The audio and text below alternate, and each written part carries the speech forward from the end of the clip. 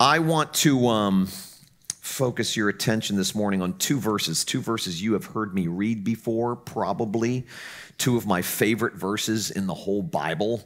You'll understand why when I read them. This comes from the Gospel of Luke, chapter 15, which is one of my favorite chapters in the Bible. Romans 8 is probably my favorite chapter, and Luke 15 is my second favorite chapter, probably. But the first two verses of Luke 15 say this: tax collectors and other notorious sinners often came to listen to Jesus teach. This made the Pharisees and teachers of religious law complain that he was associating with such sinful people, even eating with them. So I've entitled this sermon, I'm not sure if this is going to be a 1-week deal or a 2-week deal. I'll know when I'm finished. If there are things that I left unsaid, I'll probably pick it back up next week. But I've entitled it The Outsiders because that's who I believe I am. And in a sense, that's who I believe we are as a church. In 2019, Stacy and I moved here to create a place for people like us. We had experienced a lot of loss in our lives. We had experienced a lot of crashing and burning in our lives. And we moved here to create a place for people like us, people well acquainted with failure and loss and disappointment and regret and grief and struggle and consequences and fear and sorrow. In other words, a place for real flesh and blooders. Not people who as they want to be, but people as they are. I am not not that this will be a big surprise to you, but I'm not a church guy. I'm not a religious guy. In fact, in the world of church and religion and stuff like that, I've always felt like a square peg in a round hole. Always, my whole life. Like a misfit. I've always felt like I needed to be better and cleaner to fit in with the church crowd. They never felt like my people, and I'm not necessarily blaming them. It was probably my fault, but I always felt like I didn't fit in. I really felt like I needed to be better, cleaner, more put together if I was going to be accepted by them. They've never felt like my people. It's never been my vibe. I never felt like I could totally be myself around them. Like I had to pretend in various ways that I was different than who I really am. When I was in graduate school and seminary, I was preparing to be ordained in a particular denomination, a Presbyterian denomination. And once a year, that denomination gathers, the entire denomination, thousands of people gather at a particular location. I think this year, the year I went was in Tampa. And it was my first one. Never been to one before. I had a pastor friend of mine who invited me to go with him, and so I went. And it was kind of a good first experience of what my life was going to look like and who my people were going to be, since I was pursuing ordination in this particular denomination. And as I sat there, I remember it like it was yesterday. As I sat there and looked around the room with all of those people, I thought to myself, this isn't going to work. I mean, I don't look like these people. I don't talk like these people. These people are all buttoned up. I'm totally untucked. These people seem to have it all together. I'm a train wreck. It made me question whether or not I was even pursuing the right thing. I was astonished at how many pairs of khaki pants there were. And at the time, I didn't think I owned a pair of khaki pants. In fact, I think I showed up kind of like this, and they were looking at me like, are you lost? But it was sort of dawned on me at that moment that I was up for an uphill battle in terms of churchy stuff. The people that I feel most comfortable with are people who are honest, real, raw. It's one of the reasons why I love spending time at recovery places. because those people are acutely aware of their own weaknesses. They've crashed, they've burned, they know what it feels like to lose, to fail. They're not afraid to show their humanness. I feel really comfortable around people like that. People who aren't afraid to show their real selves, people who know that they're broken, people who know what it's like to lose. Those are the kinds of people I feel most comfortable with. And those aren't the types of people that are typically attracted to church and churchy things, sadly.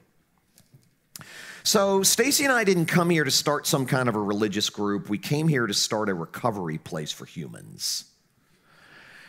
And we operate under the assumption that we're all in recovery. Every single one of us. You don't have to be recovering from alcoholism or drug abuse or sex or whatever, or eating, overeating. You don't have to be recovering from those typical things to be in recovery. We've all been hurt. We've all been disappointed. We all have fears. We all have insecurities. We've all felt unloved and rejected in some way. We're all broken. So if you're human, you're recovering. We're all in this together. The difficult thing is to help people who don't think they're in recovery to see that they actually are. And you've heard me say this before, there are really two types of people in this world. People in recovery who know it, and people in recovery who think they're not. But there's no one who's not in recovery. If you're a human being, you're recovering from something, which is why I always say that the sanctuary is a recovery place masquerading as a church. I've been in church my whole life. I've led churches. I've led large churches. And I have never felt more free to be myself in life than I do at this place with you guys. And it's a great demonstration, in my opinion, of just how grace actually works. I'm going to get into it in a few minutes, but there's a huge difference between grace on paper and grace in practice. Lots of churches are great when it comes to grace on paper, but grace in practice is what should set churches apart from other institutions. The sanctuary is like Festivus. It's a church for the rest of us, okay? If you're a Seinfeld fan. The word sanctuary literally means rest. That's what it literally means. And we named this place the sanctuary because Stacy and I needed rest. We want to be a refuge. We needed a refuge, and we wanted this to be a place of refuge, a place where it's safe to be real, to tell the truth about yourself without fear of rejection, a place where it's safe to bring your whole self, the self that laughs and the self that cries, the self that loves and the self that holds grudges, the self that dreams and the self that gets depressed, the self that is greedy and the self that is generous, the self that is confident and insecure, the self that is brave and scared. Your whole self, not just the good parts of you, but also the dirty parts of you, the messy parts of you, the bad parts of you. I know the word grace is heard a lot in church culture, but as I just said, there's a huge difference between grace on paper and grace in practice. Huge difference. Talking grace is easy, especially when everyone is behaving well. No perfect people allowed. We love mantras like that in church mission statements and on t-shirts. I have a story about that I won't tell publicly, but if you want to know, come and ask me. We love stuff like that. No perfect people allowed. It's enticing. It's a marketing tool. But what we truly believe about grace is revealed in our response to someone's bad behavior, someone's failure, someone's imperfections acted out. We can say we believe in grace all day long, but the real test is when somebody, maybe even somebody close to us, fails miserably. When friends or family members or colleagues or people that you know fail miserably, maybe they fail you miserably. They've acted out destructively and they've hurt you. that's when what we believe about grace becomes more apparent. And at least if you're anything like me, what you discover in those moments is that you don't believe in grace maybe as much as you thought you did. I mean, that's been true for me. I'm the grace guy. I talk about grace. I write books about grace. I sing about grace when we sing it here. But when something bad happens, or something bad happens to me, when something destructive takes place in my life as a result of what someone else has done, someone else's negligence, then my belief in grace quickly goes out the window. And so it's understandable that there's a huge difference between grace on paper and grace in practice. When it comes to grace, there's usually an unspoken flat earth theory, okay? And what I mean by that is this. There's an edge or a horizon, and if you sail beyond that, if you screw up too badly, you'll fall off. And so grace has limits when you think about grace that way. I believe that God's grace has no edge. It goes round and round. It's eternal. And so I believe that the church should be the safest place to tell the truth, the whole truth, and nothing but the truth about ourselves. But all too often, it's the scariest place. It's a scandal to me, actually, a maddening scandal to me, that churches tend to be the most frightening places rather than the safest places for fallen people to fall down and for broken people to break things. I've said this before, and I experienced this 9 years ago now almost, that people are typically fine when you say, as a church leader, as a pastor, as a preacher, they're typically fine. In fact, they're not just typically fine. They actually love it when you say, I'm a broken person just like you. I'm weak just like you. I'm no different than you in that regard. I'm broken and fallen too. They love that stuff because they feel like they can relate to you. Until that church leader does something that fallen and broken people do. And then oftentimes it's exile. And we do that to one another oftentimes. A lot of churches think that God's primary goal for you is to make you good.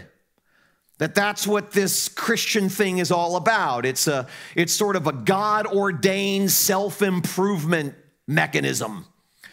And a lot of churches and a lot of people that go to church think that God's primary goal for you is to make you good. And so they don't know what to do with you when you're bad, when things in your life aren't good, when things are falling apart.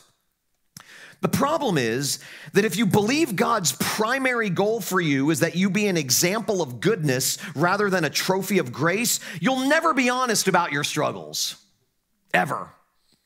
You'll think, oh, my struggles are a bad witness to God. And so you'll always feel the pressure to pretend that you're better than you are, always. And that's a miserable way to live, miserable. Someone once said that when you wear a mask, only the mask gets loved. And that's true. We all wear them. We all wear them. I mean, I'll put one on as soon as I walk out the door, I'm sure. We just need one place once a week for 1 hour where it feels safe to take them off. We know our proclivities and our stubbornness, and we know that we're gonna fall backwards again, and we're gonna put on our masks again, and we're gonna keep secrets again, and we're gonna hide the worst parts of ourselves again. And that's an enslaving way to live, but we're gonna do it. You're gonna do it this afternoon. I'm gonna do it this afternoon. We're gonna do it throughout the week. We just need one place, once a week, where we can come in and feel the safety to take them off. That's what we hope and pray the sanctuary is. The one place that should be the safest place to take off our masks is church. But as you know, maybe you don't, I do.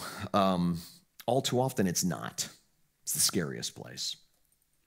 If your marriage is failing, or you're in the middle of an affair, or one of your kids goes off the deep end, or are church people the first people you think to run to or the last? If you find out that your husband is addicted to porn, or that your wife is an alcoholic, or that your high school daughter is pregnant, or that your business is failing and you have to declare bankruptcy, are church people the first people you run to or the last? What if you have a secret addiction, or you're having a crisis of faith? You don't know if you believe this stuff anymore. Are Christians the first people or the last people you feel safe talking to about things like that? Well, historically and typically, churches have been the last place and Christians have been the last people that you think of when life is falling apart. We want this place to be the first, not the last. Let me tell you something. I've said this numerous times since we started. The only churches that will thrive in any meaningful way going forward, they can grow and get massive, but the only churches that will thrive in any serious way, in any meaningful way going forward, will not be castles of purity where only the morally fit feel comfortable, but rather basements of grace where all are embraced and forgiven, places where sin does not shock and grace still amazes. Those are the only places, in my opinion, that will thrive going forward. Well, the two verses I read, as I mentioned, are two of my favorite verses in the Bible, Luke 15, 1 and 2. And two obvious things pop out immediately in these two verses. The first thing to notice is the kind of people who were attracted to Jesus. Verse 1, the moral misfits, the spiritual outsiders, the unclean, the religious less thans, the people who couldn't get it right. Those are the people who flocked to Jesus. Those are the people who were attracted to Jesus. You know, we have various ways, church strategists and church leaders have various ways to gauge the health of a church these days. Church leaders talk about financial stability and growth in attendance and buildings and so on and so forth. But let me tell you, the real measure of church health is the presence of sinners who know they're sinners and misfits who know they're misfits. Outsiders who know that they're outsiders. The second thing to notice about these verses is not just the people who were attracted to Jesus, the people who flocked to him, the bad guys, you know. But the second thing to notice is the kind of people who were appalled at Jesus. Verse 2, the religious people, the spiritual insiders, the people who thought they were good, the people who thought they were better. Those are the people who could not stand what Jesus was all about. What made the religious fit-ins furious was Jesus' derelict habit of befriending notorious sinners. It drove them nuts. In fact, most of them concluded that Jesus had to be an imposter because any self-respecting man of God would not hang out with people like this. He wouldn't talk this way and hang out with people like this. He wouldn't go to the places that he goes, and he wouldn't do the things that he does, and he certainly wouldn't hang out with the people that he hangs out with. See, and I think we get this wrong. Jesus didn't come to prevent sinners from sinning. Okay, if he did, he's done a pretty bad job. Okay, clearly that wasn't his goal. Okay, Jesus, and I think a lot of people think that's what he did come to do. He came primarily to modify your behavior, to keep you from doing the bad stuff. But Jesus didn't come to prevent sinners from sinning. He came to forgive them. That's what he came to do. And that drives people who are all about behavior modification crazy.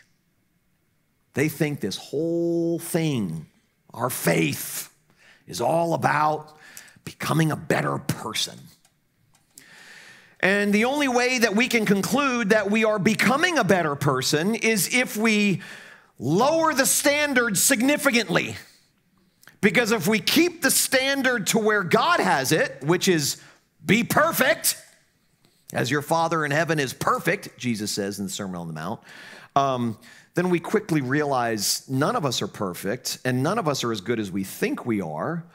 And God accepts us based on perfection, not progress. And it's not our perfection, because we screwed that up a long time ago.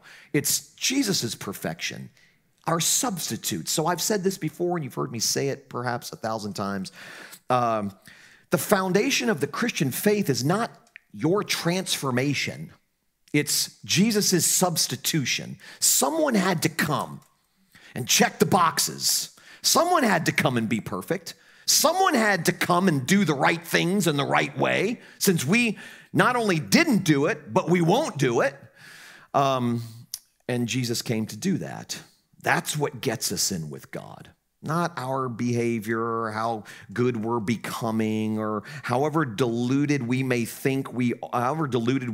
to think that we're actually getting better and better and stronger when it comes to things pertaining to God. Anything short of perfection is failure in God's economy. So we need help, and help came. That's what we celebrated at Christmas. That's primarily what we celebrated at Christmas. You see, what scandalizes people who think they're good is not who God leaves out, but who God lets in. That's the thing that drives religious people nuts. I mean, there's no shortage of people in this world, okay, who think that it is a horrible thing, an abomination, that I'm a preacher because of the way that I crashed and burned in 2015. I disqualified myself for life. And I always like to say, man, I was disqualified long before 2015, buddy. And I mean, it makes religious people crazy that God would see fit to welcome and embrace and forgive people who crash and burn and fail and bottom out. People who had responsibilities and who blew it, and that God then works on and restores through his love and his grace and his forgiveness. That for people who are all about behavior modification and keeping the rules, grace sucks, okay? It's a threat to everything they're about, everything. And yet, if that's not the way God related to us, we'd all be screwed. Screwed. The fact that God gravitates toward and embraces the immoral, the criminal, the blamable, the outcast, the liar, the cheater, the sexually deviant, that is what makes God himself such a religious misfit. As Mike Yaconelli once said, according to the religious leaders in Jesus' day, Jesus did God all wrong. Went to the wrong places, said the wrong things, hung out with the wrong people. So I don't mind if people, like the religious people in verse 2, I don't mind if people grumble and say that the sanctuary welcomes notorious sinners and eats with them. I love it. Love it. It's so punk rock, and I dig it. Dig it. A recovery place masquerading as a church. That's who we are. And not everybody's going to like that. Because in order for this to be a true recovery place where real people meet real grace, we have to begin admitting some hard truths about ourselves. We have to start looking at ourselves in the mirror and seeing that we're not all that we're more broken than we like to admit. And that is an ego blow, okay? Huge, huge blow to the ego.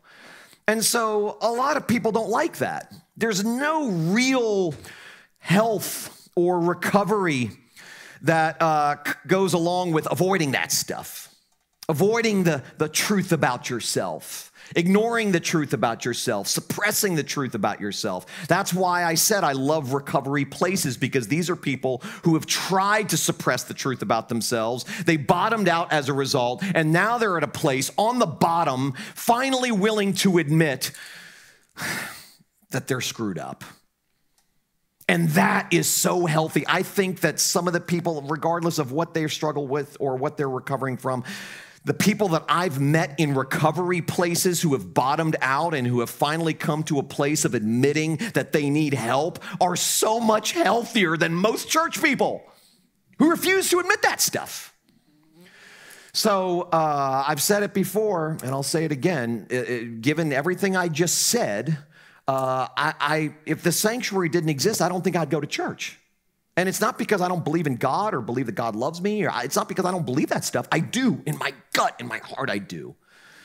But it's just so hard to find the radicality of grace in religious places. So hard. So hard to find grace in practice in religious places. And the more you understand how much you're loved by God, the less you need other people's approval. And the less you need other people's approval, the more freedom you feel to be yourself. And there is nothing that compares with that kind of freedom, knowing that I am loved by God, accepted by God, approved by God forever. And that frees me from needing your acceptance and your approval. And when I don't need your acceptance and your approval, I feel the freedom to tell the truth about myself more. Knowing that even if you walk away from me because you can't handle the truth, God never will, ever. It's amazingly comforting, and it makes you bold in all the right ways, you know? I want to, we're gonna take communion here in a few minutes, which I can't wait. Like Trey said, I totally forgot it was even communion until yesterday afternoon. But I want to read you something incredibly powerful. I included this at the end of the book that I just finished. I don't know if you know the name Jane Kristen Marshevsky. You may remember her as Nightbird. She was a singer-songwriter who won the hearts of fans in 2021 with an amazing performance of her song It's Okay on America's Got Talent. But in 2017, she was diagnosed with stage 3 breast cancer. In 2018, she went into remission. In 2019, she was diagnosed again with a 3 to 6 month life expectancy and a 2% chance of survival. She endured the pandemic and she endured a horrible divorce and then went to a clinic in Southern California. She miraculously recovered. 6 months after her third diagnosis, she was declared cancer-free, and she died on February 19th, 2022 at 31 years old. And this was her blog entry posted 1 year before her death, and it is potent. She wrote this: I've had cancer 3 times now, and I've barely passed 30 years old. There are times when I wonder what I must have done to deserve such a story. I fear sometimes that when I die and meet with God, that he will say I disappointed him or offended him or failed him. Maybe he'll say I just never learned the lesson or that I wasn't grateful enough. But one thing I know for sure is this: he can never say that he did not know me. I am God's downstairs neighbor, banging on the ceiling with a broomstick.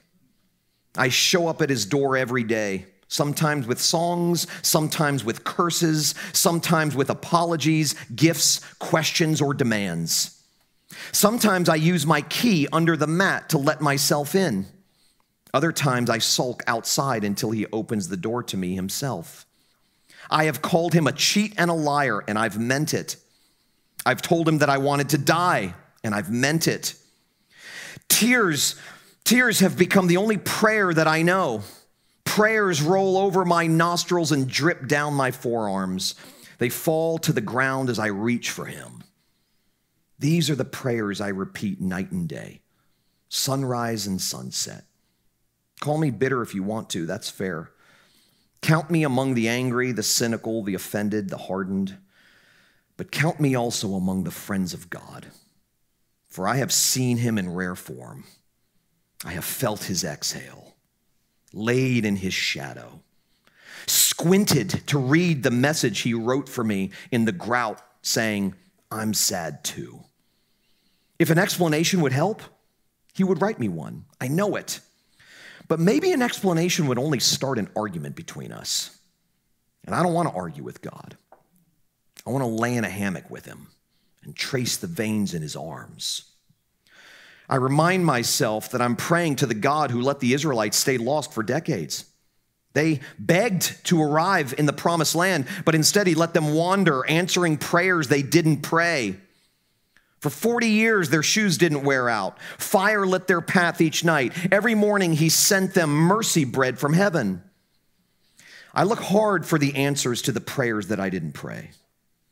I look for the mercy bread that he promised to bake fresh for me each morning. The Israelites called it manna, which means, what is it? That's the same question I'm asking again and again. There's mercy here somewhere, but what is it? Where is it? What is it? I see mercy in the dusty sunlight that outlines the trees, in my mother's crooked hands, in the blanket my friend left for me, in the harmony of the wind chimes outside my door. It's not the mercy that I asked for, but it is mercy nonetheless. And I learn a new prayer. Thank you. It's a prayer I don't mean yet, but will repeat it until I do. I know it sounds crazy, and I can't really explain it, but God is in there, even now. I've heard it said that some people can't see God because they won't look low enough, and it's true. If you can't see him, look lower. God is on the bathroom floor.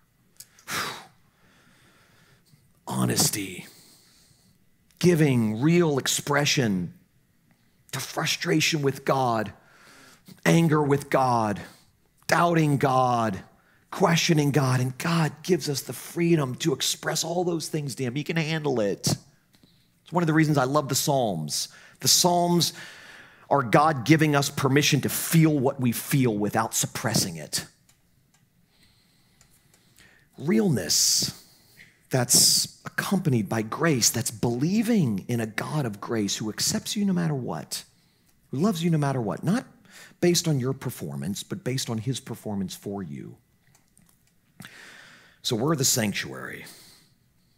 We're God's downstairs neighbors. We're a bunch of broken people who gather around the God who was broken for us, and we celebrate the miracle of God's grace, his unconditional love. That's who we are.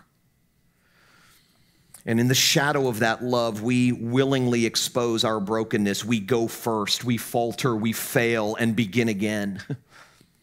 It's really pretty screwed up and beautiful at the same time. We have no illusions of being something special, but we strive to be honest about ourselves and our need for God and each other. We are rising on lopped limbs because of God's great love. I need this place. You need this place. We need places like this. We all do, or else we spend our lives pretending, suppressing, changing out our masks by the hour, performing to get love, performing to get acceptance, performing to get approval, living on this performance treadmill that wears us out. We need one place once a week where we can exhale and rest and bask in the knowledge of knowing that God loves us and he's accepted us. And that doesn't mean that things in our lives will be easy. Of course they won't be easy. They've never been easy. They're not easy now, and they won't ever be easy. As you've heard me say, God promised in Psalm 23 to walk with us through the valley of the shadow of death, not to rescue us from it.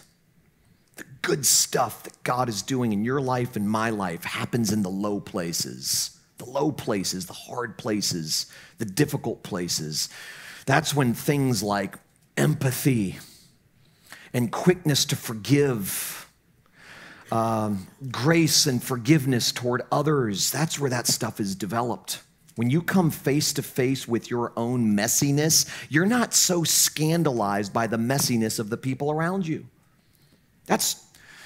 part of our problem in relationships, that we actually think we're better than we are. So when someone that we love is messy or messes up, we're scandalized by it. Doesn't mean we're not hurt by that stuff. It doesn't mean that we don't struggle through the hurt of that stuff. We do. That's human too. But when we're scandalized by the fact that someone could mess up, it shows that we think we're better than that. And then we add struggle to our struggle. Our shock at this particular mess up becomes an additional struggle. And so I'm so grateful to God for this space, for this place, for these people. I think I said last week when Stacy and I were doing the table talk up here, there's not a week that goes by, not a week that goes by, almost not a Sunday that goes by for sure, Sunday afternoon especially. But there's not a week that goes by that I don't find myself at some point going, what are you doing? Why are you doing this? Like, is this, like, there's so many other things I could be doing, okay? And make more money too, by the way, okay? There's a lot of other things.